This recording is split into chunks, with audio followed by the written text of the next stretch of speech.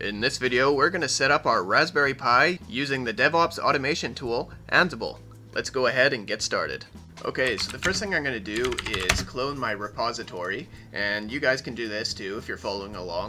And the repository name is here and in the description below. And I actually need to do this as the root user, so let's try this again. And I can see my repository cloned, and if I hop in here and do an ls, I can see all my Ansible files. So I'm actually going to pull this up in Visual Studio Code and go over how this all works. Alright, so here we are in Visual Studio Code, and you can see we have some folders here, a playbook, and README. The README has some of the commands I'll be using within this video, and the playbook is actually what's going to be run, and you can see it's very simple. I'm using roles here, and the role that I'm using is just called common. So there's a role folder and then common, and then with there I have all my tasks, and then within my task folder I have the actual installation commands. So you can see under install tools, I'm installing all my packages, I'm updating the apt cache, I'm installing Docker, Python, Docker Compose, and also Minikube. And since you can't get Minikube from the apt repository easily, it actually has a custom installation script that I've added in here. Now to look over the rest of the folder structure, we have inventories up here. This is basically my host file. You will most likely have to change this if you're using it in your environment. I just have localhost since my Raspberry Pi is going to be my Ansible client as well. But basically this is where you're going to put in your Raspberry Pi host name and IP address, as well as the SSH user that they're going to use to log in with. So now that we've looked over the basics of our Ansible file structure, let's go ahead and run a playbook here. I'm going to hop back into the command line, and the first thing you're going to need to do if you're just getting started is you're going to need to install Ansible either on your machine or on the Raspberry Pi itself. I'm just going to install it on the Raspberry Pi itself. So the first thing you would need to do if you didn't have Ansible installed is to install Ansible, and you can do that through apt-get install.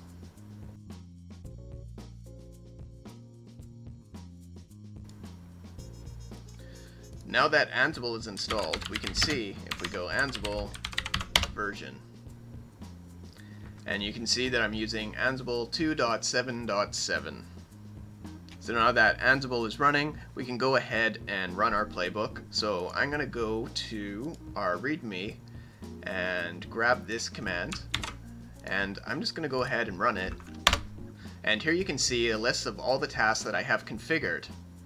So the first task is update apt cache, then it's going to install the common packages, then it's going to install the Python Docker library, install Minikube, and then it's also going to install the aliases. So I have an alias file that I like to use on all my Linux machines, and basically it's going to take that alias file and it's going to copy it to my Raspberry Pi so I have all my aliases available.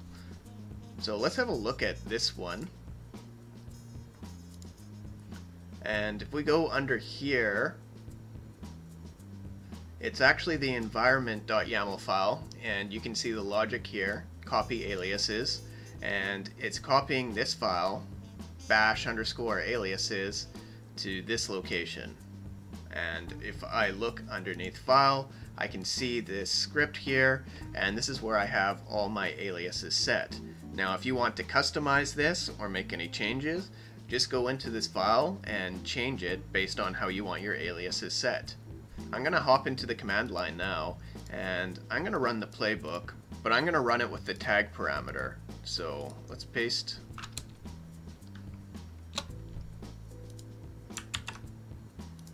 So let's paste this here, and instead of saying Minikube, I'm going to say aliases, since that's the tag I want to use. And it's going to ask me for a password.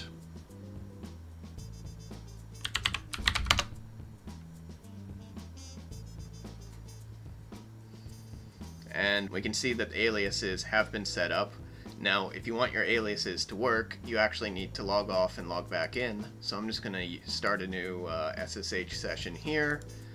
And if I look at some of my aliases, we can see that I have this command, ls cron, to show all my cron jobs. So I'll just do that right now. and we can see that it works. So that's perfect. We can see Ansible is already working. It's able to push out configuration and copy files. So let's go ahead and just run the entire install. So I'm going to go back in here, and I'm just going to run everything in my playbook and paste that here. And this is going to go ahead, and I'm not in the right directory, so I need to go into my Ansible directory. Okay, so I'm in the right directory now where all my Ansible files are. I'm going to run the Ansible Playbook, go against my hosts and my playbook, and this should run it.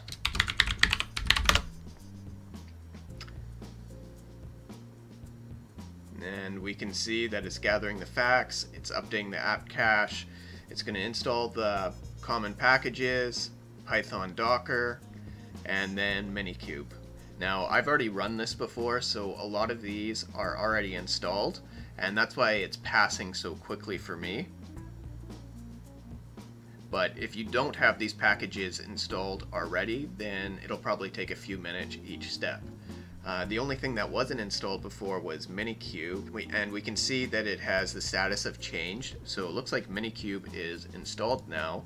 And if I type Minikube, we can see that we have all the Minikube commands to start our own Kubernetes cluster on our Raspberry Pi. Okay, one last thing that I'll go over is how you can add your own packages to this Ansible file, so you can pick and choose the software you want installed on your machines.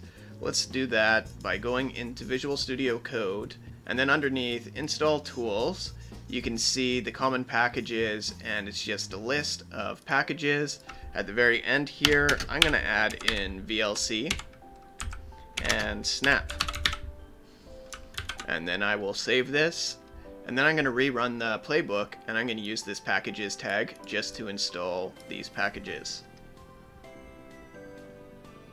So I'll hop back in, I'll rerun the playbook,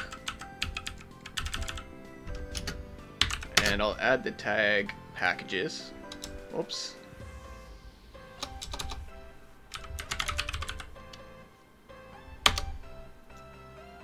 And let's run that playbook. Most of the packages are already installed, so it should be pretty quick. It's just going to install VLC and Snap. And of course, you can add whatever packages you want for your system. Okay, so we didn't get an error, and we can see that it changed, so it looks like everything installed properly. I'm going to double check this by doing a VLC connection. And now when I check my Raspberry Pi and go to Sound and Video, I can see VLC Media Player is installed. Alright, that's all I have for this video. I want to thank everyone that's been subscribing. It really motivates me to keep creating new content. And if you haven't already, please join our DevOps Discord, where we discuss everything related to DevOps and starting a career in DevOps. If you're interested in learning more about Ansible, then check out my full course I have linked above. Thank you for watching, and I hope to see you in the next video.